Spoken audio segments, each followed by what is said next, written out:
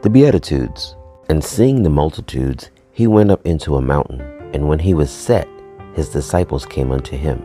And he opened his mouth and taught them, saying, Blessed are the poor in spirit, for theirs is the kingdom of heaven. Blessed are they that mourn, for they shall be comforted. Blessed are the meek, for they shall inherit the earth. Blessed are they which do hunger and thirst after righteousness, for they shall be filled. Blessed are the merciful, for they shall obtain mercy. Blessed are the pure in heart, for they shall see God. Blessed are the peacemakers, for they shall be called the children of God. Blessed are they which are persecuted for righteousness' sake, for theirs is the kingdom of heaven. Blessed are ye when men shall revile you and persecute you, and shall say all manner of evil against you falsely for my sake. Rejoice and be exceeding glad, for great is your reward in heaven. For so persecuted they the prophets which were before you.